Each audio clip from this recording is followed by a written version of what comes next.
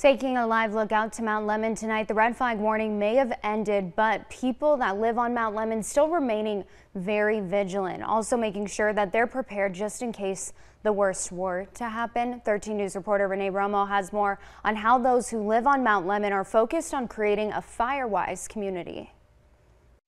The community here on Mount Lemmon has been designated a fire-wise community for over 2 decades, and events like this are to prepare the community not for if, but when a wildfire breaks out.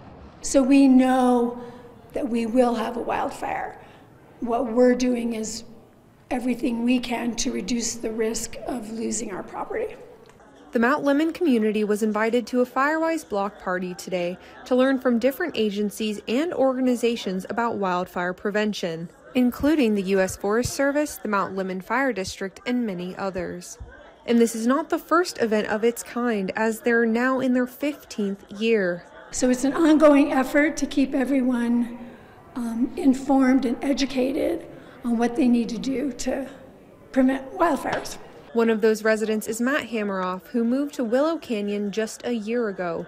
He reflected on how these events have benefited him in his wildfire preparedness. I felt a lot more confident this year than last year, so there's definitely the resources and what I'm learning has been helpful. There's still, that lingering anxiety in the background, but I feel a lot better and I know what to do.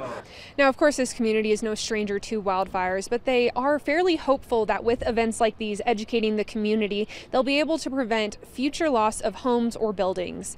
On Mount Lemmon, Renee Romo, 13 News.